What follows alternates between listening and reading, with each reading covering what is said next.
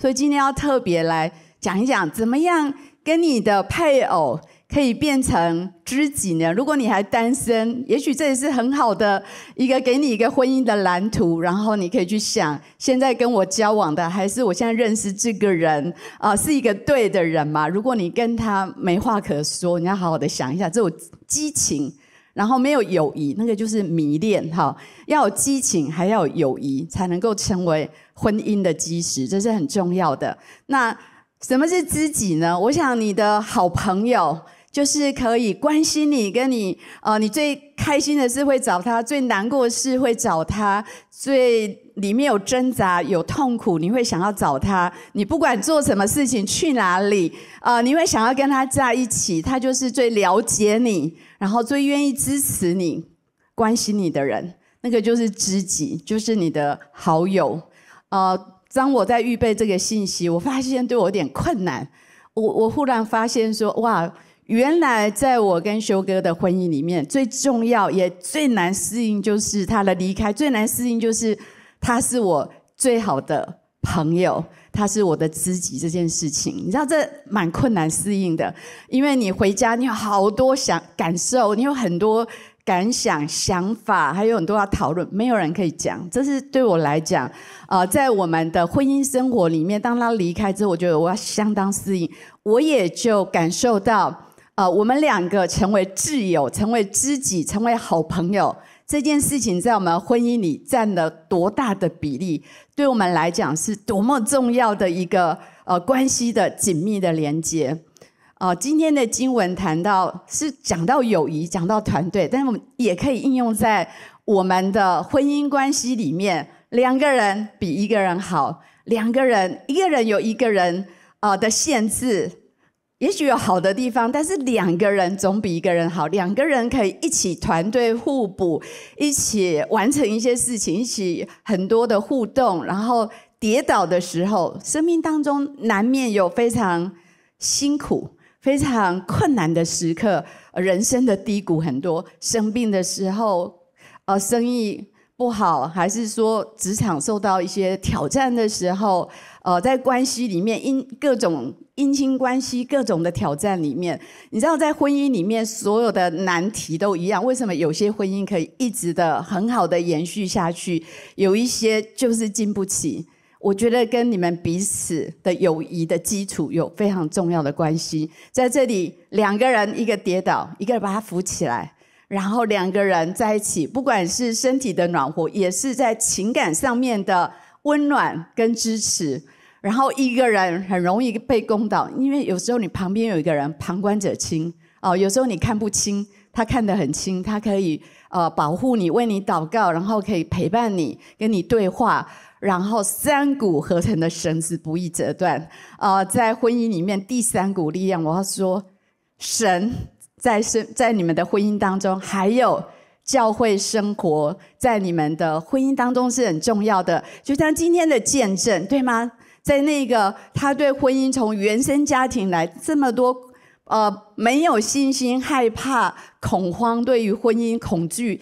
在教会当中慢慢的去破除，慢慢得到医治，在整个交往的过程有人陪伴，然后有人陪他走过这个旅程，我觉得这是最给力的就是这第三股力量可以让这个两个人婚姻的关系更加的坚固。那当然婚姻成败有两个非常重要的因素怎么有效的处理冲突，这以前我们谈过蛮多，但是这还是非常非常重要的议题推荐一本书《捍卫婚姻从沟通开始》书房我请他们进书，我觉得这是很棒的一本书这讲到如果要谈到沟通我觉得好好的读一下，而且它里面很多夫妻可以一起来讨论跟学习的，所以透过这个系列，如果你在婚姻当中你觉得我想要更新，我想要不一样，我想要有突破，那么这是很好的一起成长的书，一起来读。那今天呢，我们要特别谈一下怎么样刻意的经营友谊。你知道如果要能够有效的处理冲突，说真的很重要的基础，你们要有很好的友谊的关系，更容易去突破这些困难。那今天要谈谈怎么可以来经营友谊友谊是婚姻持久跟幸福的要素。这本书的开场我看到一句话，他说没有任何成功可以弥补婚姻跟家庭的失败。这真的是非常的写实，非常的真实，这是过了就不能重来的。所以友谊呢，是能够让你的爱情加温，持续的加温，非常非常重要的因素。所以我们如果能够在婚姻关系中去建立这个深刻的友谊，那么这一生的陪伴有很深的心灵的沟通。那我觉得在面对生命的这些困难的时刻，真的婚姻里面有好多困难的时刻。我前不久有看了一个纪录片叫《幸福定格》，我看他是2018他在采访那个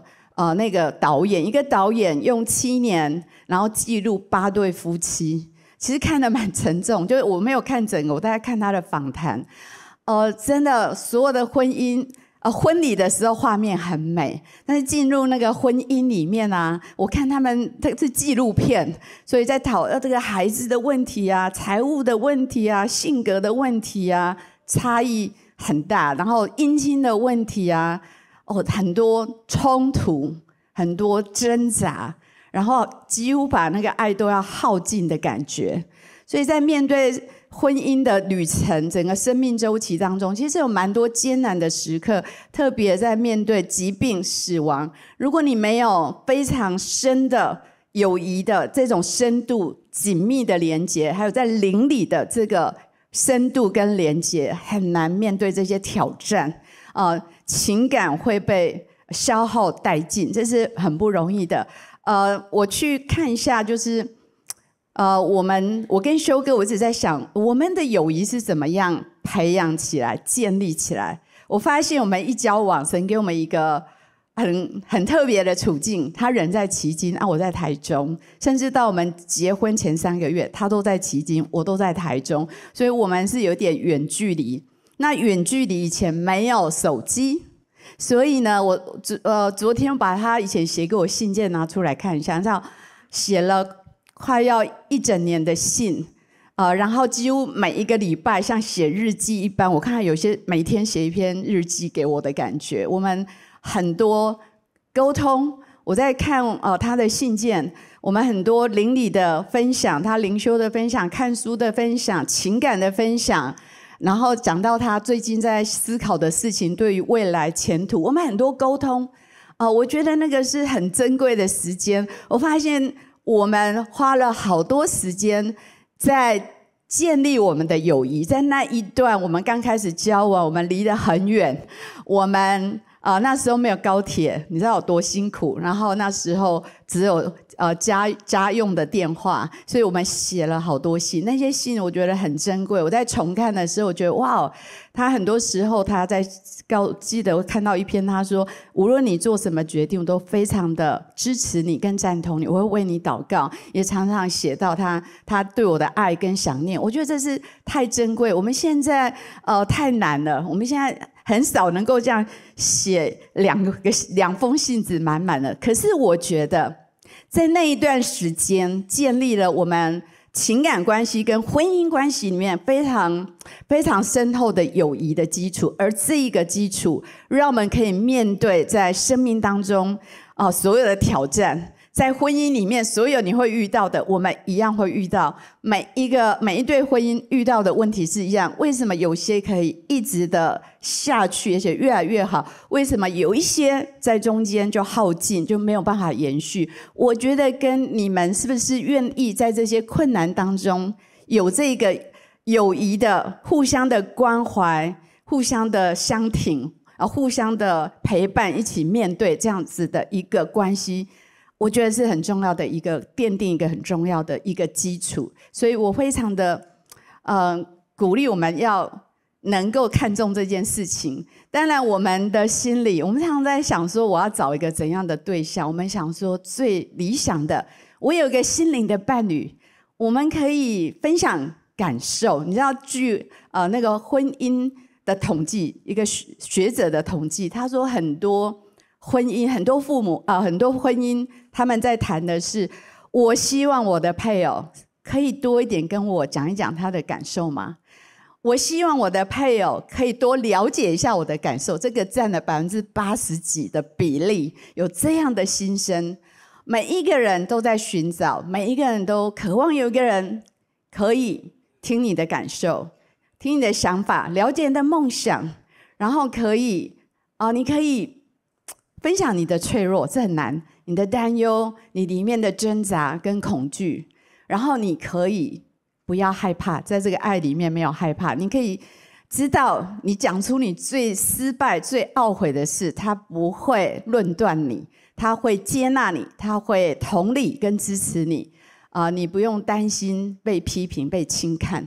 然后我在看那个纪录片，发现很多讨论到孩子，讨论到生活，哇，讲话很犀利，彼此很多苦毒跟怨恨一股而出，我觉得好沉重。在看那个纪录片的时候，我们都希望有这样的一个对象，有这样一个婚姻的伴侣。也许你会说这太难了，怎么可能呢？这个标准会不会太高？其实呢，如果你一见钟情是不可能做到这样，这需要非常长时间，互相委身在这件事情，然后认真的学习跟培养，不是不可能。很多时候我们对婚姻，就像今天的见证说，我觉得非常的负面，但是呢，好不好？放掉你的生活经验，还是说你眼睛看到你的亲朋好友的种种问题，放开这一些，也许你回到真理去想。我在大学的时候想过这个问题，我觉得我想要这样，可是是不可能的。我们对婚姻都有某种程度的负面的感受，从经验，从环境，从许多旁边的人。但是那时候神问我一个问题，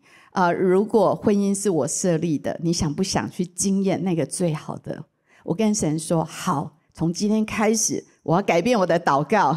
如果婚姻是你设立的，那我就要经历到你原厂设计的那个样貌到底是什么。我想要这个，我要跟你祷告。我觉得神是按着我们的信心来成就，当然我们要一路的学习。那婚姻里面的友谊呢，就很像花园，你知道这个关系是很脆弱的，需要经营，需要保护，需要照顾。这是我们家的阳台，这是我女儿送给我的小花园。好，我女儿是绿手指，但是我绝对不是。我历史上我种过的花全部变成标本，就是我喜欢种玫瑰，5个之后全部变标本。然后呢，她回家她就说：“妈妈，给你一个花园。”因为这本来是修哥答应要给我的，但是我们一直没时间做这件事。然后她把花园弄好了，然后她搬走。我想糟糕了，这个花园会不会变成标本呢？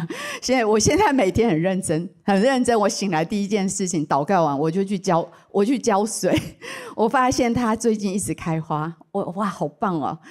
我体验一件事情，对这个花园呢，花要开得美，好，要绽放。婚姻中的友谊也一样，如果你不细心的呵护，每一天哦，留意的呵护它可能变标本，那个人会死掉。那如果你不好好去经营，跟你的配偶成为一个最好的朋友，会有什么问题？还是有心事要讲啊？请问找谁？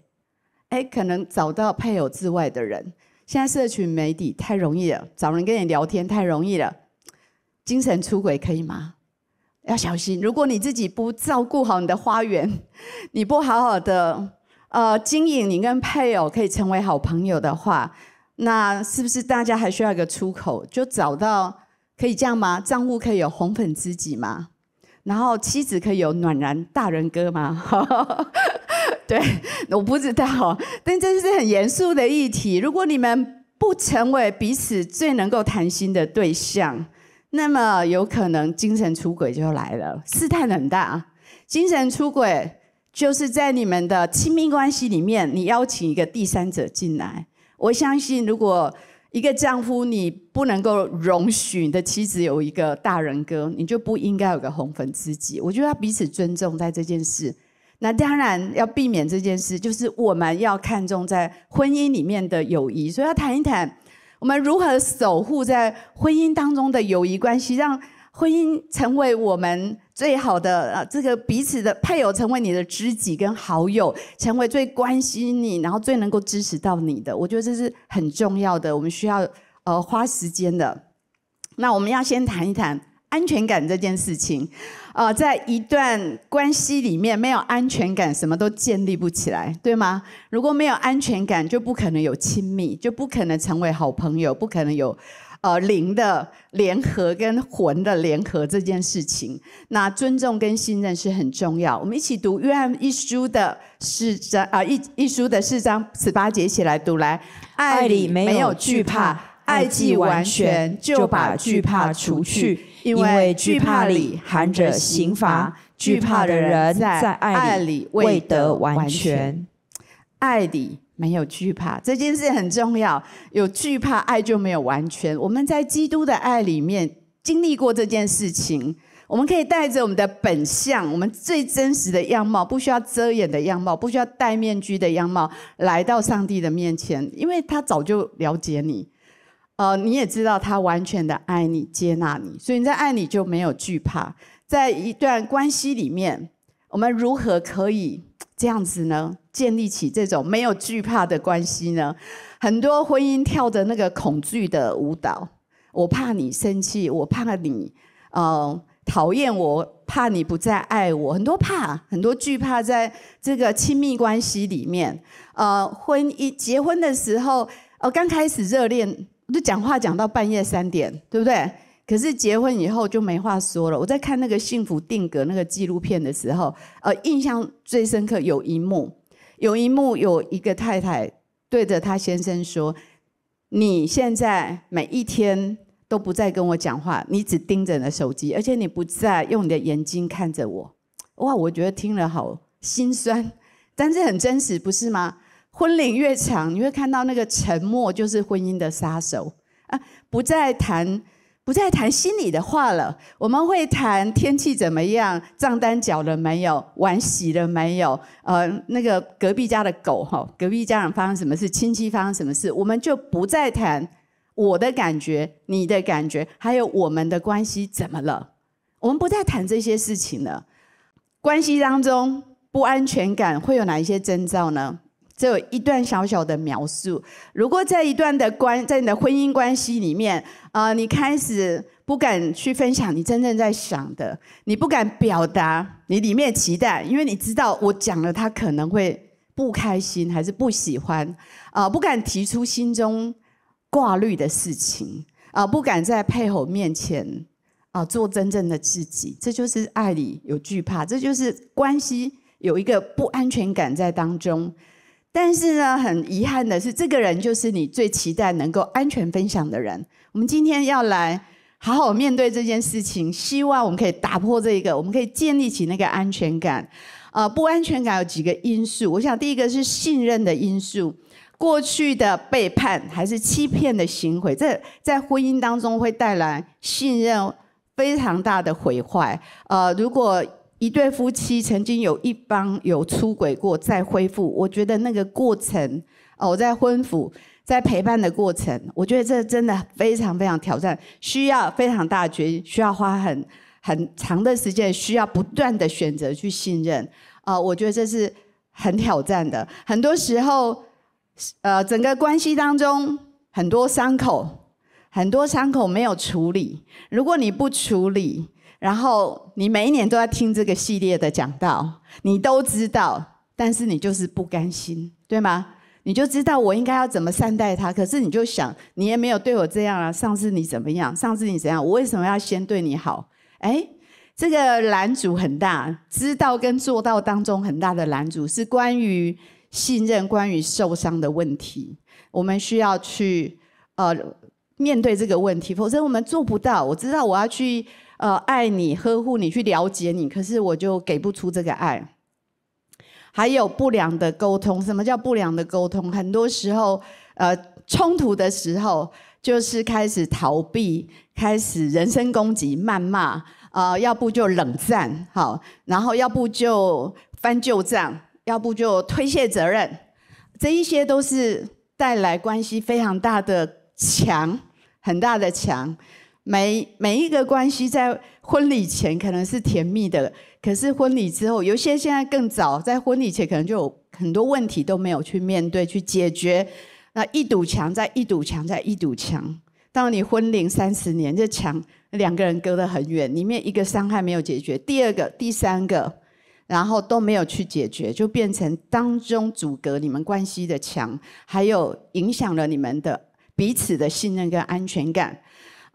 自我价值感也是一个问题。如果你很自卑，就像姐妹她有谈到说她本来是自卑的，觉得自己总是不够好。最近去看《脑筋急转弯2》，好看哈。她的信念系统就是我觉得我不够好，对，里面有这样的一个自己里面的问题。如果你不知道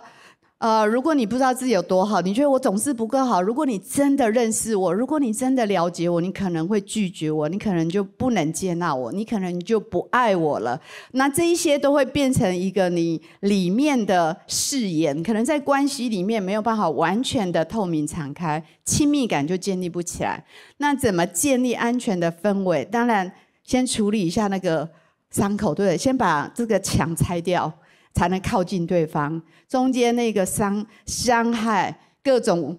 可能各种伤害，各种阻隔在这当中，你必须要透过饶恕、宽恕来把这个墙拆掉。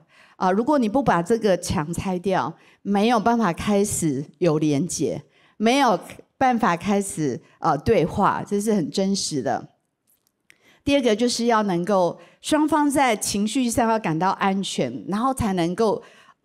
安全的对话。很多时候因为恐惧，我们很多没有说出来的话，那你有这个安全感，把这些伤口要去面对，去恢复关系，开始才能够透明，能够去分享你内心最真实的感受跟想法。我曾经分享过，但这件事对我们婚姻里面是一个转折，很重要的一个事件。我记得我们刚结婚都需要磨合一下，很多 surprise， 然后惊讶吓到对方，就是原来你是这样，原来我是这样。但我不知道有几对这个配偶婚姻，多少的夫妻，多少对的夫妻，当你们冲突之后，你们愿意好好的再来谈一谈。很多人就吵完过了就算了。所以呢，这就是整个婚姻会生锈的问题，就是一直这个问题一直都没有处理。我记得我们刚开始，我们当然是每一对夫妻，相信我，差异都很大，有很多不一样的地方。透过在冲突当中，你会彼此认识。我们刚开始，每一次我们争执的时候，我们有意见不一样，沟通有点卡住的时候，修哥他都会默默的退回他的书房。好，这件事情我觉得非常纳闷。有一次我们就好好的谈一下，我们每一次有一些不开心，我们会透明的、敞开的分享我们的感受。我跟他说，每一次当我们不开心的时候，你都默默的回去你的书房，然后我的感觉就是我被丢下来，我就是被忽略。然后我就是被你不在乎，然后被你冷处理的感觉。但我觉得有一点难过，我需要的是，当我心情不好，我很需要你陪伴在我旁边。当然有一种状况例外，如果你们例外，如果你们冲突很厉害，需要暂停一下。可是，在常态，就是我有一些心情低落，还是有点谈的不是很好的时候，我很坦诚跟他分享我的感觉。所以我对他有这个行为、这个行动有蛮多解读的。我觉得他不在乎，我觉得他忽略我。忽略这件事当然是跟我个人有很大关系，这是我原生家庭的议题。那这个会强化起来。那我很惊讶，他的回答完全不是我想的。他跟我说，因为我觉得我心情不好的时候，我喜欢独处。所以我觉得你心情不好，应该让你有一点独处的时间。哇，这个真是很惊讶的答案。我们从这个对话里面，我们很坦诚分享我们内心的感受。我觉得，我才比较认识他，我比较认识他，原来他是一个非常需要独处的人。然后他也比较了解我，原来我心情低落的时候是需要陪伴的。我觉得这对我们的婚姻有很大的帮助所以在所有的过程当中，我每一天我一定给他有很长的独处的时间，我非常尊重他有这个需要，他也知道当我心情不好，他再怎么忙，他会放下他的事情陪伴我，听我讲话。我觉得这就是我们改变，我们本来都用自己的方式在爱对方，可是这样子的一个坦诚沟通，让我们有安全感，能够说出来，让我们学习更了解对方，更了解自己，彼此更了解，然后我们开始用对方可以感受到爱的方式来对待他。这是一个非常对我们婚姻里面非常非常重要的突破。那亲密关系里面的分享，我觉得很重要的是能够敞开你内心的自我，呈现脆弱很难，一开始很难，尤其对男人真的不容易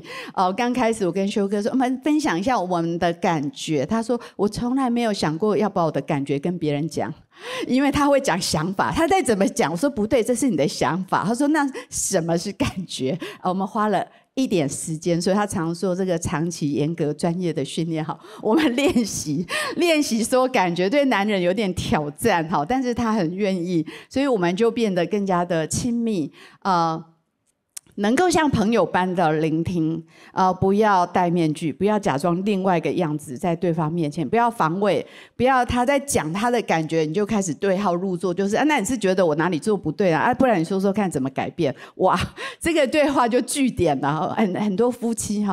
可能有一方都是句点王就是讲一下就马上下结论，都没有办法再展开对话说你可以再多讲一点吗？我很想多了解，这样才能继续谈下去嘛那你就马上就说那是我问题吗？那你现在是在攻击我吗？就句点王，没有办法再谈了还有一些配偶很想要改变对方，就觉得你不应该这样想，你不应该那样，那也没办法。其实呢，朋友通常我们不会那么控制对方，我们通常就是会想要多了解，想要多听一下，想要多知道为什么他会这样感觉，为什么他会这样想呢？为什么他有这些挣扎呢？我们会更愿意去没有主观性的去倾听对方，然后尊重他。你知道我们对外人都很尊重，对家人很不客气，所以我们为什么说当朋友，你对你朋友绝对不会那么随便，你会尊重他的感受，你会听他。那在亲密关系当中的分享，呈现脆弱是亲密关系非常非常关键的时刻，真的是很关键的时刻当一个人我记得修哥有段时间他放下工作，然后他建立教会，有几年没有突破，有瓶颈。我这一生当中第一次看到他这么沮丧，从来没有。那之后我再也没看过。那几天他非常的低沉，非常沮丧，他有很多没有说出来的。有一次我说好，我们真的需要好好坐下来，你怎么了？你最近看起来非常沉重。他开始说我很怕我会失败，我很怕我没有办法突破，我很怕这个状况一直延续下去会怎么样。他里面开始很多恐惧。那我说我们已经做了这个决定，我们必须要往前。我记得有一天早上6点，我说来，我们起来一起祷告，我跟你一起面对这个困难，我们就一起祷告那一天有个很大的突破，我们学到信心的功课。我觉得那一天让我们在彼此的亲密度上变得很强烈。但是如果当一个人在讲他的痛苦跟懊悔，如果对方说你怎么有这样想，就不要这样想啊，不会的，没问题的，我们再努力一下。还是说你当初为什么要做这个决定，你看现在怎么办，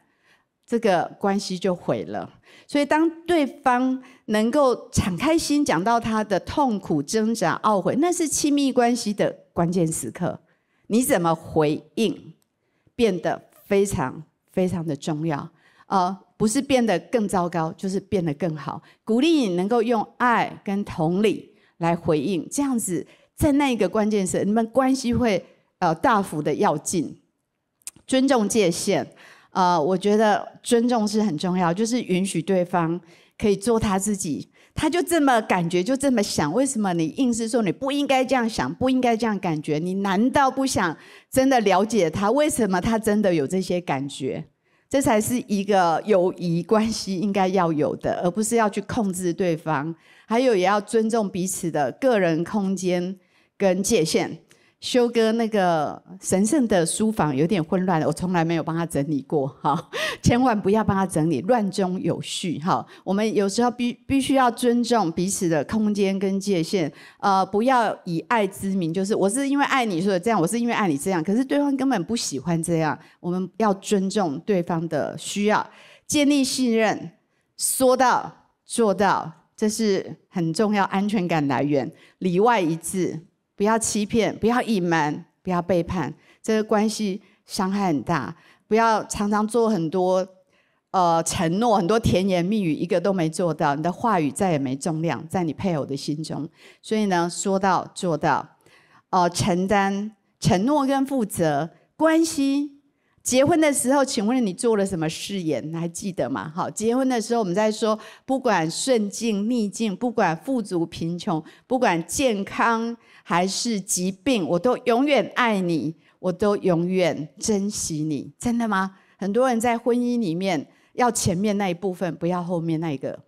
疾病的时候跑走了，然后这个贫穷的时候开始发怨言。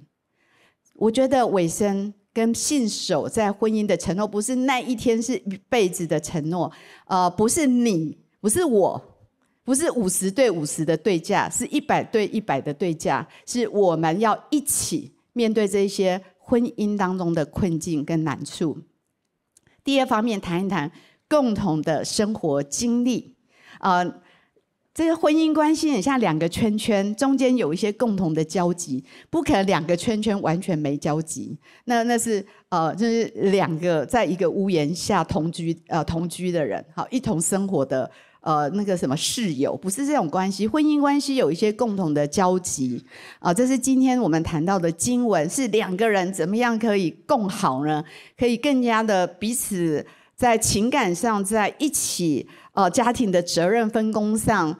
在面对所有的困境，可以成为最好的伙伴、最好的 partner、最给力的神队友。然后又加上有神在当中，又加上有教会的弟兄姐妹这个群体的支持，让我们关系更加的强而有力。夫妻之间最重要花时间，跟旁边说要花时间。没有花时间，友谊建立不起来。那个美好的蓝图无法成就，我觉得有共同的信仰是很棒，没有的话彼此尊重，但是为这个祷告，有兴趣、共同的兴趣、爱好，一同面对生活的挑战。我想这些共同的生活、生命经历，会让你有更多话题，让你有更多可以深度分享的东西。那我们。有共同的信仰有什么重要性呢？你知道婚姻里面最常冲突是什么？不同的价值观。到底你对婚姻的价值观，对丈夫跟妻子的角色，对金钱的价值观，对时间的价值观，对这个工作的价值观，对于姻亲，对于朋友，对于孩子的教养，你知道一切都跟我们的价值观有关系。而信仰本身很重要的是在建立我们的价值观，所以在共同的信仰，我们有非常多一同的相似的价值观，共同认同的价值观，而且有更多心灵的亲密。我们讲到灵魂体的亲密，灵的连结。相信今天聚会完，你们就可以进行比之前更有深度的分享，对吗？好多可以分享。每次来主日，每次来小组培育课程，有一对夫妻说，他们参加培育课程，他们开始展开深度的夫妻的对话。我们有很多在教会一起的学习跟成长，在灵里在一起敬拜，一起灵修，在圣经里面的领受分享，面对心理的挣扎困境，我们都可以有深度的分享，这是非常重要的。所以非常鼓励我们可以建立有共同的教会生活，这对我跟修哥我们的家庭很重要。我的孩子到现在长大，他们现在的朋友都是在主日学这样一路长大，给他们一辈子的好朋友，从小一起长大到他们青少年，他有问题不一定找爸妈，他说我们要一起去祷告，彼此领受。我觉得真好，就是他们几个青少年，他们自己去祷告，还彼此领受，我觉得好棒的画面。然后我们有一群一起在一起，我们以前有夫妻读书会，我们有很多这样子的在教会的共同的朋友一起支持成长。特别在生命当中，有些人家里遇到了意外，家人生病，你知道这个时候你就知道只有2个人有多孤单，需要第3股的力量。真的有教会的群体、小组的大家的关怀、大家的安慰、大家的带导，我觉得这个是好给力的。我觉得教会生活真的太重要了，而且帮助你们每一周，如果你的有来主日，绝对可以进行心灵的沟通，有层次、有深度的分享，我觉得这是很棒的。也要培养共同的兴趣。夫妻不能无聊，无聊就会死掉，所以就会感情就死亡。所以呢，要有创意，要有精心时刻，要有欢乐的时光。最大的拦阻是什么？没有时间，忙碌，也就是其实是你没有把这件事情放在优先。我们都有时间，只是时间去哪里？今天之后，鼓励你不要让你的配偶有那个红粉知己跟大人哥，好不好？花时间彼此建立友谊，友谊要花时间，这绝对是最值得的投资。好，在你的婚姻关系里面，最值得投资就是要能够有足够的时间在一起。我跟修哥花很多时间建立我们的情谊，我觉得这是如果我真的可以很自信的说我们做的最好的就这件事，不是我们时间很多，我们很忙。可是呢，以前我会觉得把这个约会时间放到 schedule 实在太没那个浪漫了。但是后来我觉得这是蛮务实的，对修哥就一切都要在 schedule 才会进行。好，你叫他今天突然有感动，很浪漫的邀你去吃一个早餐，很难，因为很困难。我们需要腾出时间。定期的约会，花时间在一起这件事情在我们婚姻里面，早期有人提醒我们，我们从那一天开始就很认真委身这件事情。但是有一点点的提醒，当你们去约会的时候，请把手机收起来，跟旁边说把手机收起来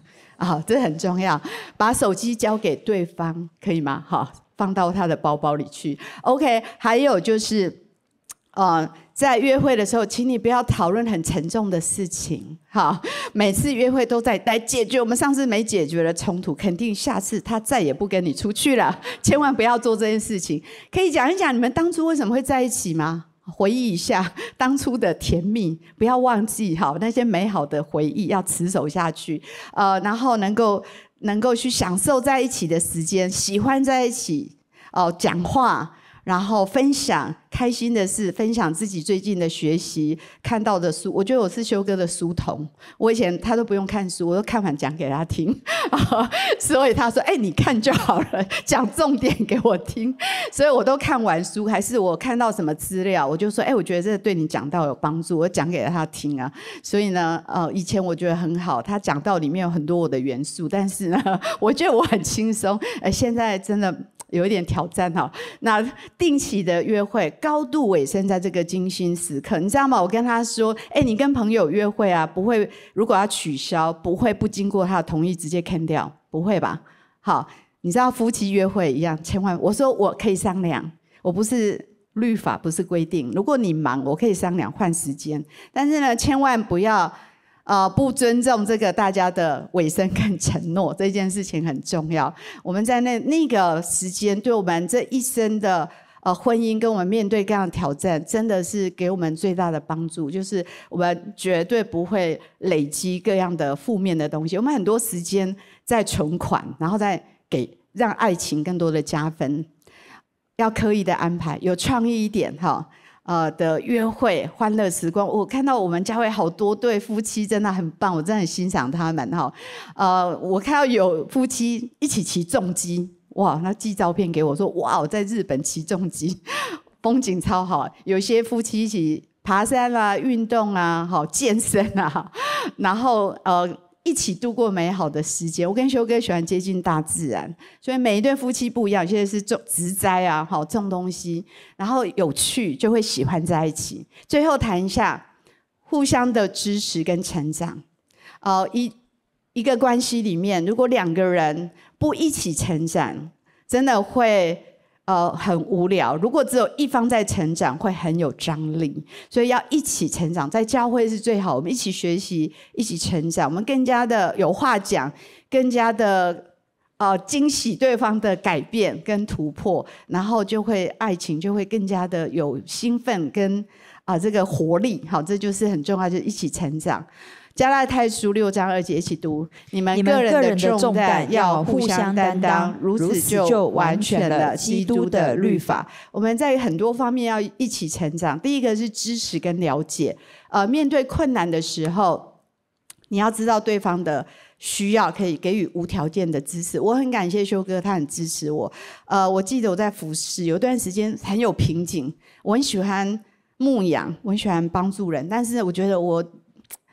一切江郎才尽的感觉，我就很瓶颈。我跟他说，那时候我孩子才国中、高中，我跟他说我要去加拿大3个月3个月，我去上一个课，我去上内在医治的课。你知道他会变得很辛苦，但是呢，他说我支持你，因为你这么支持我，我也愿意成全你。我觉得很被了解，很被支持，非常的感动。我去了2次，3年内我1次当学员，1次当教练。我去了2次3个月，你看他给我多大的支持，我非常的感谢他。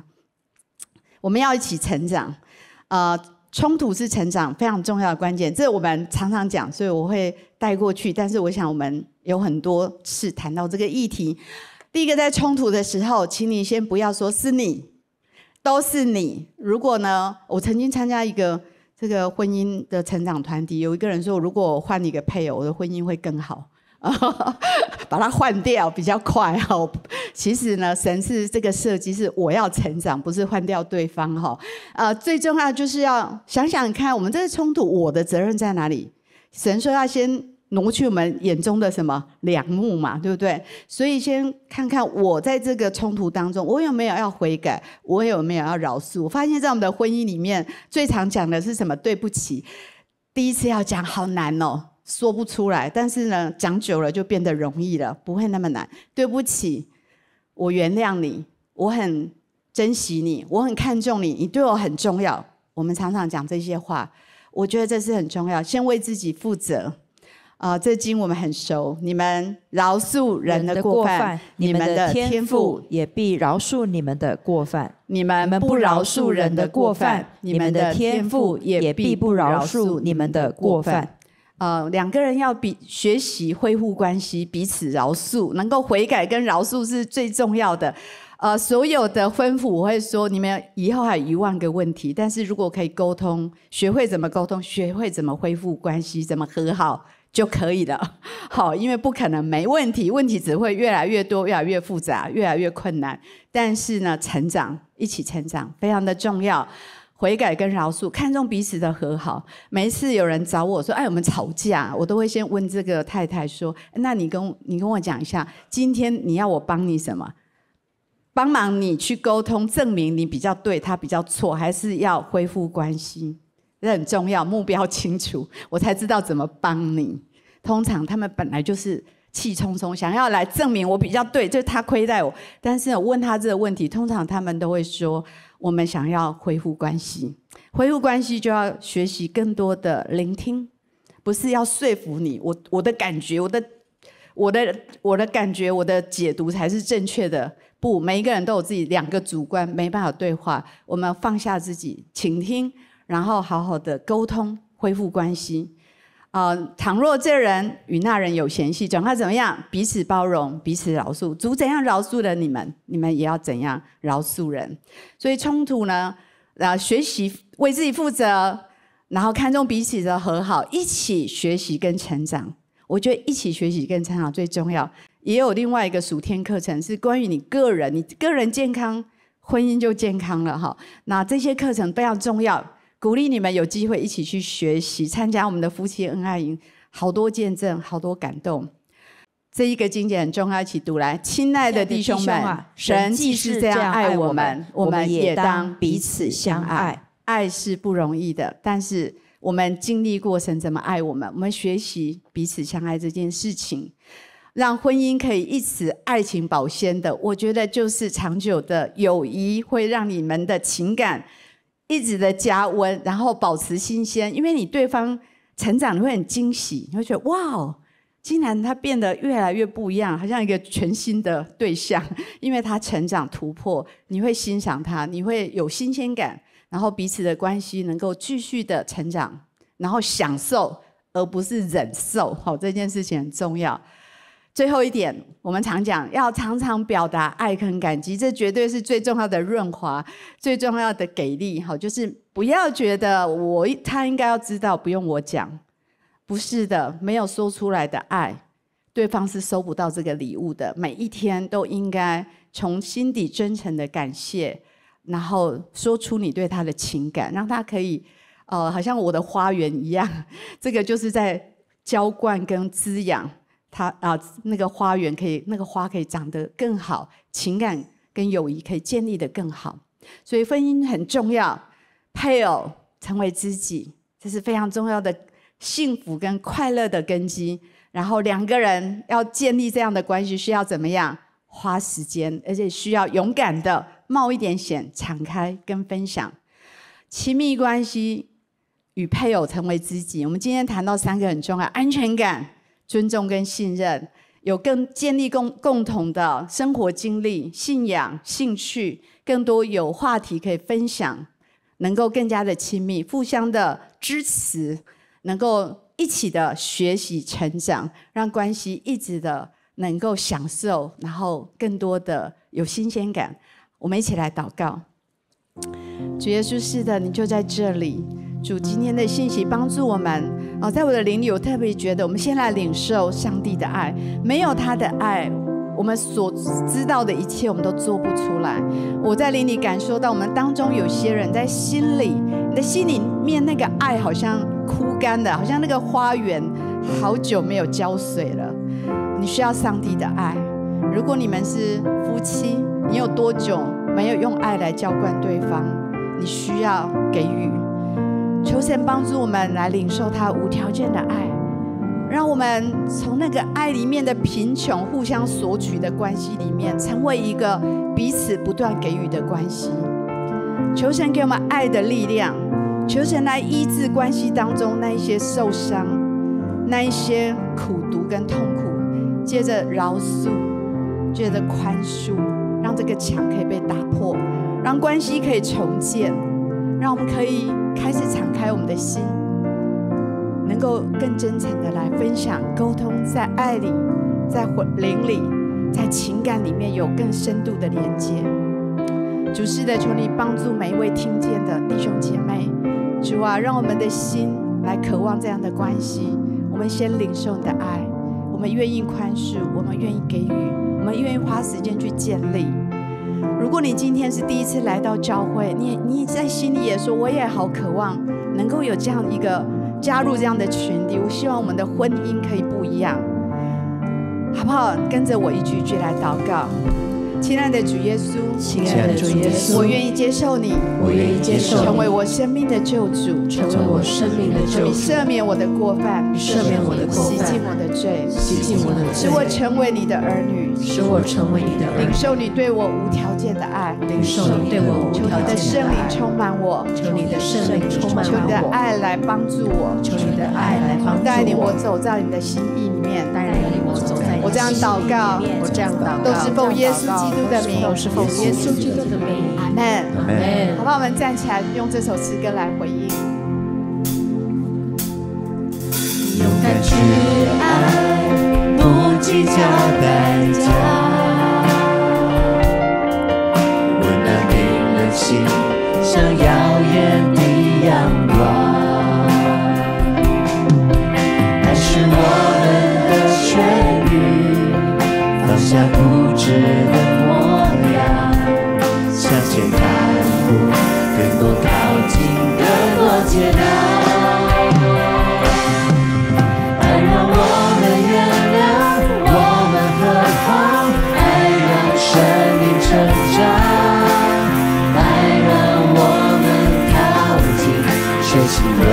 敢，被爱感动，爱让我们拥抱，我们微笑，爱让生命绽放，爱让我们